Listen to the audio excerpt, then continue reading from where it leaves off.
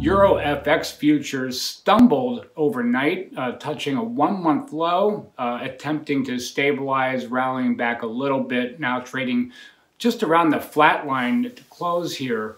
Overnight, ECB minutes from December 9th came out, a little bit surprising that all members in agreement that additional policy measures should be taken if necessary. Pretty dovish and really dragged down the euro. Combined with the fact that Prime Minister of Italy, Conte, lost some of his cabinet members, also losing majority in Parliament.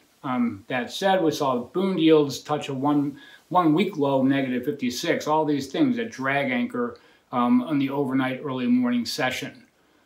Futures also responding, at least today, to overnight headlines about or reports of a stimulus 3.0 being proposed of $2 trillion and not the $1 trillion that people are getting used to. That definitely supported risk assets ever so slightly, although traders are wondering in the euro if that's already baked in, and nothing has been said so far. It's just really just reports.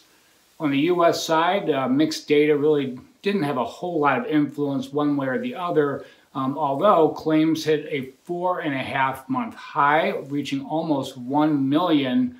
That was offset a little bit by import prices, which increased ex-petroleum by plus 0.4 as opposed to just about flat consensus.